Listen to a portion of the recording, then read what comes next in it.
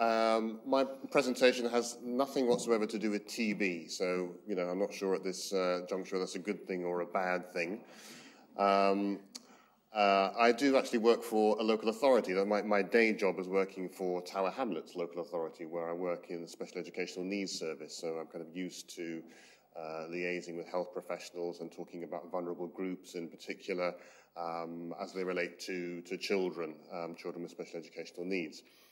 And in the last 2 or 3 years, as a hobby, I've developed an interest in photography and street photography, and I started a documentary project on a particular area in Hackney, so kind of locals will know Gillett Square, where the Vortex is, very well. So I'm going to do a brief talk about what I've been doing, and then show you a multimedia piece. I hesitate to call it a film, but it is something with images, sound, and music, which lasts about 4 minutes.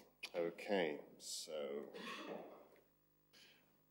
this is what I've kind of started doing in terms of photography, and this is in Hackney, in Dalston Junction. It's basically me trying to capture something interesting or unusual as it kind of happens in the local environment. That's how I got into photography, but I very rapidly wanted to do something which had a bit more kind of specific content.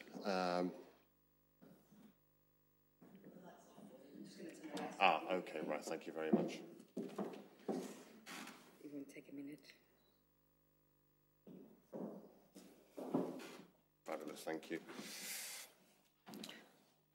And I started with Gillett Square because it's somewhere where I know, because I go to the Vortex Jazz Club, which is there. Sometimes I play in the Vortex Jazz Club, play the trumpet, play music there.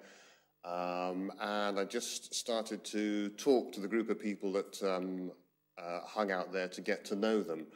And I'd always walked past them as a group of street drinkers and probably given them quite a wide berth.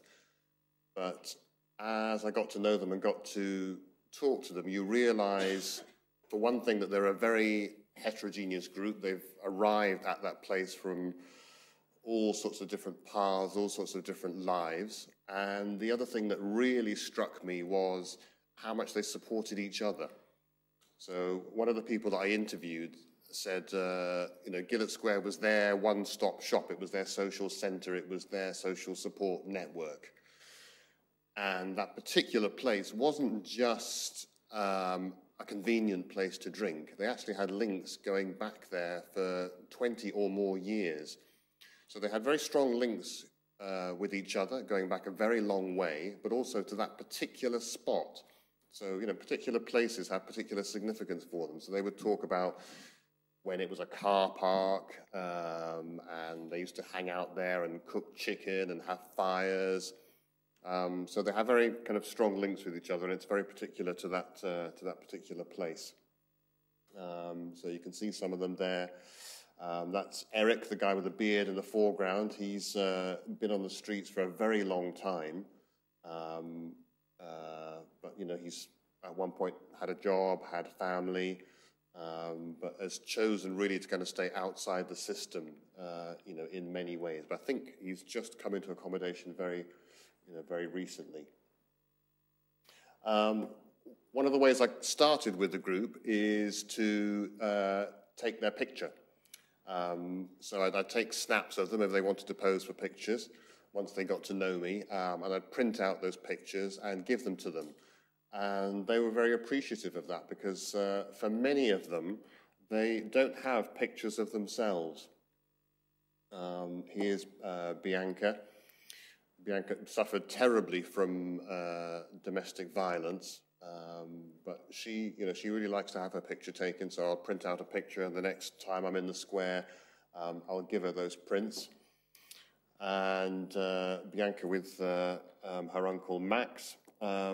Max and Jackie, I'm not sure whether you'd call them a couple. I'm not quite sure exactly what their relationship is, but I know they have a relationship which goes back many, many years.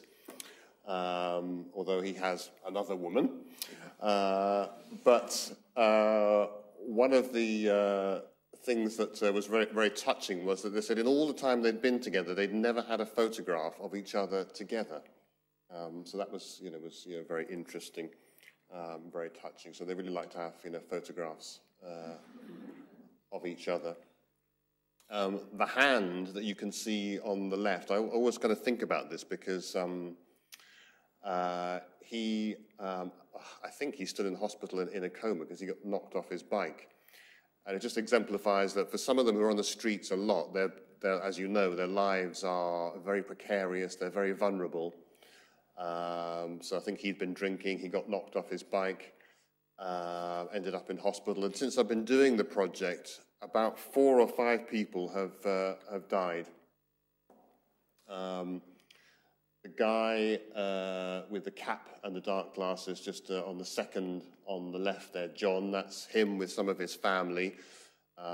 He died recently of cancer, which I didn't know, but I took pictures of his family. Another character who comes to the square, I could talk at length about him. Piracy, boats, all sorts of people. But anyway, I won't do that. The guy on the right died recently as well, Brian, who'd been living for a long time off and on the streets. So again, I think, his kind of lifestyle and alcohol abuse all kind of contributed, I think, to his, to his heart attack. Bianca, you can see in the middle. You'll hear the voice of Bianca, the woman in the middle. You'll hear her talking and hear her singing.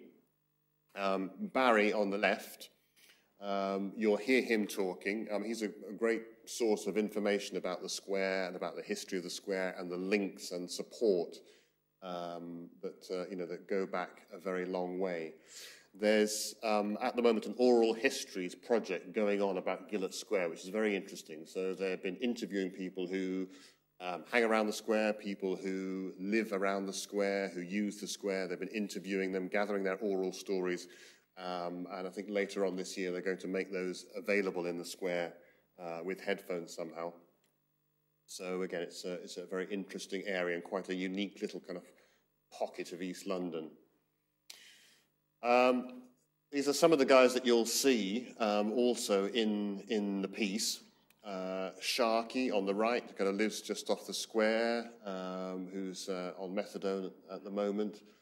Ali in the foreground, it was a real pain in the arse, actually, but also deeply vulnerable as well, often getting kicked out of hostels for abusing the people in the hostels and taking prostitutes in and then saying, oh, me, no, I'm sorry, you find me a flat, and, all of this kind of thing. So he is quite a pain, but is also very vulnerable in his own way. He's from Turkey. And Ahmed in the background, I went into Ahmed's flat, and you'll see pictures from in Ahmed's flat with a group around him who are new arrivals to the square. So he's from Turkey, but he knows people from Lithuania, from Russia. They're all staying in his flat.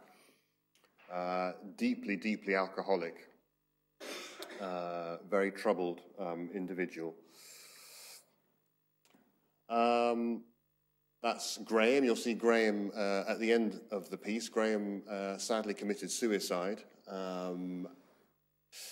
A bit of a genius, Graham, a kind of anarchic character. He's an artist, a poet, a sculptor, but also I think deeply schizophrenic and a victim of kind of benefit changes as well. He was assessed as being fit for work, and if anyone has met Graham for 5 minutes will know that this man is in no way fit for work. And he was also threatened with being evicted from his flat and moving into a smaller accommodation. I think it was all too much for him, so he hung himself. And that is at a memorial service. Eric knew Graham extremely well. Okay, you won't see this gentleman in there, but he's quite interesting. I see him there quite often. He tells me that he trained as a pharmacist, as also a lay preacher, but no one will let him work as a pharmacist. And I'm not sure, again, whether that's a good thing or a bad thing. But, an example of one of the kind of characters that you come across in the square. Okay, so hopefully I'll be able to link to the presentation. See in just a moment as I turn the volume up. See if this works.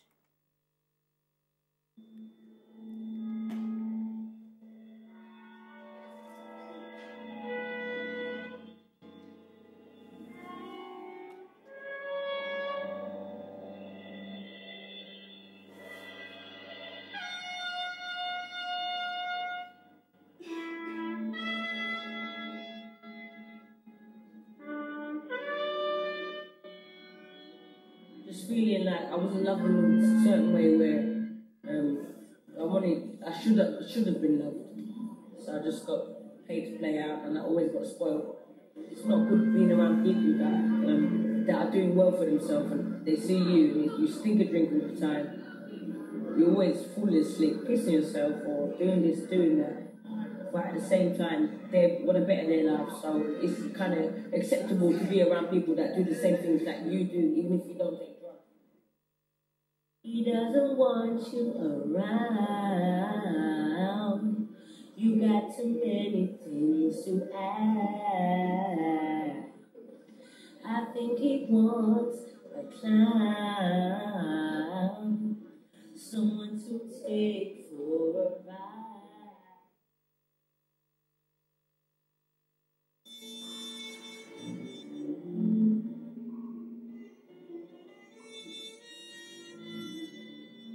I cut down on, well, I usually drink big bottles of Smirnoff in the morning, about 15 cans, especially a day, every day. I'm down to about 5 or 6 of these a day.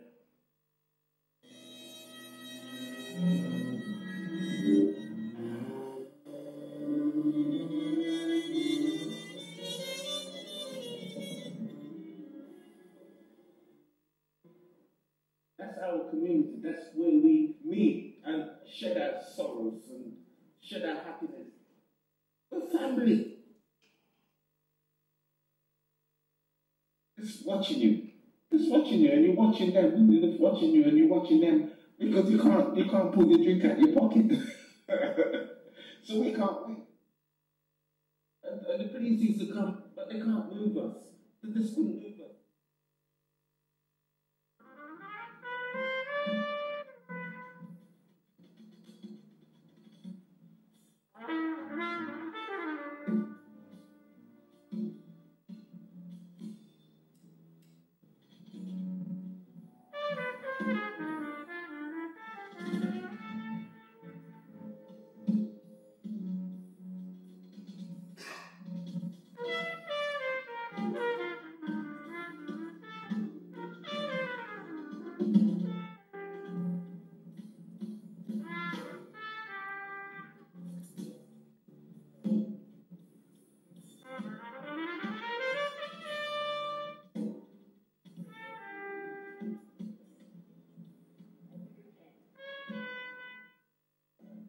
Look at drink, it's legal. It's the most legal thing, but yeah, it's the most deadliest. Your legal drink is killing everybody. And this is where I know people. If I need a beer or a cigar or someone to talk to, I have to come here. I come to the people that I know. So you have to come into the ghetto to sit with your ghetto friend. People that will sit and have a beer. And some of them are homeless as well. Some of them, they're lost. They're bloody lost. When you're down, you just go, just come out your house. Just go around there. Someone's going to make you laugh. Or someone's going to cheer you up. To be a better person, to get my son back, and be a mum I'm supposed to be, and prove everyone wrong. Not even everyone wrong, myself wrong.